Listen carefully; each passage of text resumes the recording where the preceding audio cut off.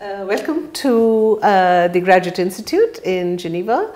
Professor Riesebrodt, you have just joined us as the Oltramare Professor of Religion and Politics, and we are very, very happy to have you with us here. You are also a member of the Anthropology and Sociology department. And let me start by just asking you what motivated you to move after a long career at the University of Chicago to Geneva. Oh, thanks for the welcome first. There are always at least three things you look for. One, you look at the institution. If you have the impression that it's well run, that you can rely on the structures in which you have to move afterwards. The second aspect is if you like your potential colleagues and the students, because living in academia also is a personal interaction, and therefore you better don't go to a place where you think you don't get along or your colleagues don't get along with you. The most interesting part was that actually the topic of religion and politics, which also includes international politics, was not necessarily a topic I have worked on in my earlier career. So what I found most interesting was that there's a new challenge and that I can discover a new field for my own research, teaching, which I find immensely important, but has been understudied at least as I'm personally concerned. Could you say something about the course that you are teaching this term and the international conference that you are planning? Because of course you have held a very distinguished chair of Sociology of Religion at the Sociology department of the University of Chicago and also at Divinity School.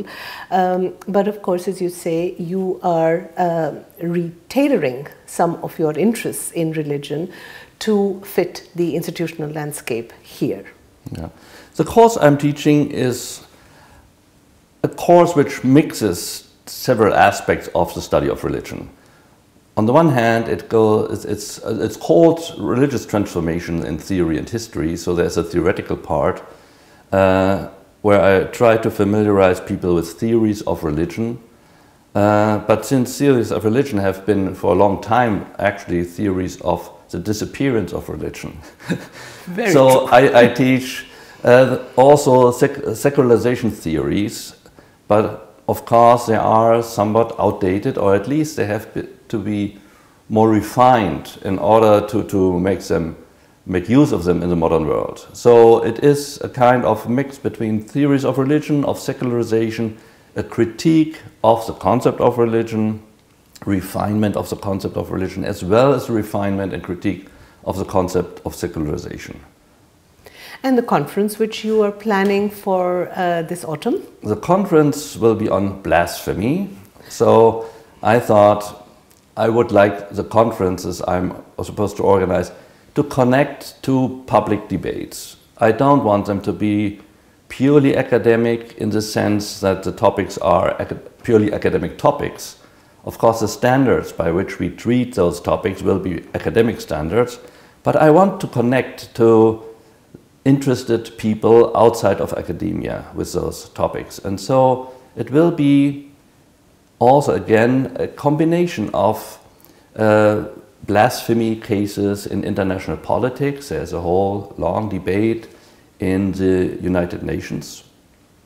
There are obviously dramatic blasphemy cases, some in Islam, for example, the murder of Theo van Gogh in the Netherlands, the cartoons in Denmark with their international repercussions. But of course also there are blasphemy cases in Protestantism.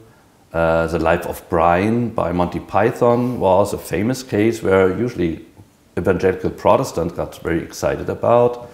We had blasphemy cases in Poland regarding the heavy metal band Behemoth. Pussy Riot is a blasphemy case where the Orthodox Church is involved. So it will be widespread in topics, but I hope that conceptually and intellectually we find common ground in order to shed light on each of those cases. May I take you back to the point on the disappearance of religion, which modernization theory predicted, and wrongly so? Yeah. What we are looking at is a re-enchantment, in a sense, of the world. Could you say something about what you think are the causes which are motivating this reappearance of religion, not only as a spirituality, but in the public sphere of liberal democracies in the West as much as in the rest of the world? Well, first of all, I think religion never disappeared to the degree people assumed, or since they assumed that religion would disappear, they simply ignored it, although it has been there all the time. Of course, the public visibility has increased dramatically. So it's not necessarily that the religion has increased, but the visibility of religion has increased. And I think there are many causes, and I'm not sure that the cause for the re-emergence in the public sphere in each country has the same cause.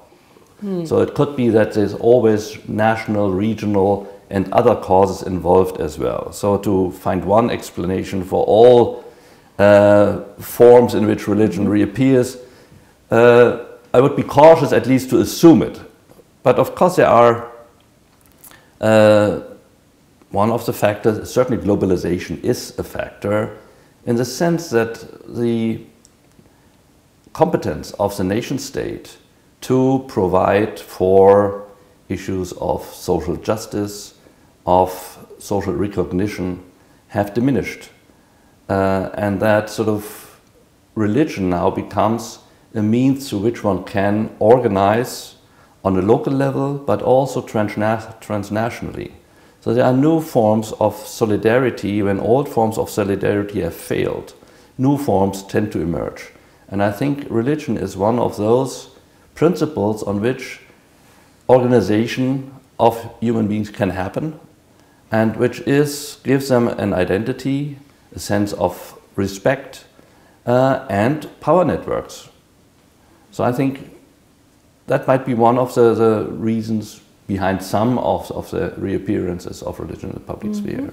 I like the point you make about the need to look at a plurality of causes in a variety of contexts.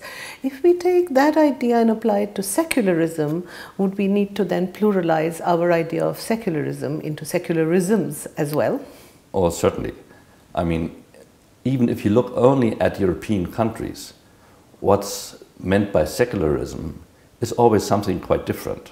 Secularism or laïcité in France is quite different from secularism as it is practiced and legally defined in Germany. In Germany you have basically contracts between the state and the two big churches, the Lutheran Church and the Catholic Church. In France, the state has become the new church and marginalizes the others. In Scandinavian countries, you still have state churches. So what secularism really means has to be explored in detail. And I think there's a continuum from, let's say, laïcité to theocracies. And on that continuum, most states can be placed somewhere. And finally, if we are pluralizing many of these tendencies which have usually been seen in a rather homogeneous fashion, if we think of the other concept which has been doing a lot of, I think, rather poor analytical work, and that is fundamentalism, can you say something about the notion of competing fundamentalisms in the world today? Well, there are sort of competing religious fundamentalisms, of course, and then there is a kind of sometimes fundamentalist secularism competing with religious fundamentalisms.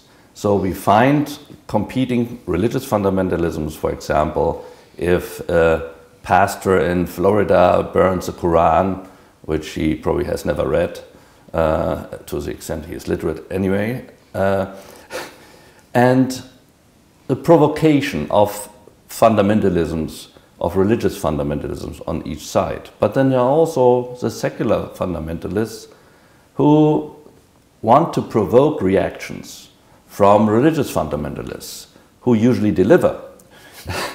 So it is this kind of status game that who is on top in a given society or internationally. So it is a struggle for respect, for superiority, for symbolic superiority. Also for material resources? At times, but often it's subordinate to, because the costs for becoming provocative or violent are sometimes higher than the benefits in material terms. But the prestige which might come from it is sort of what the return they are looking for, I think.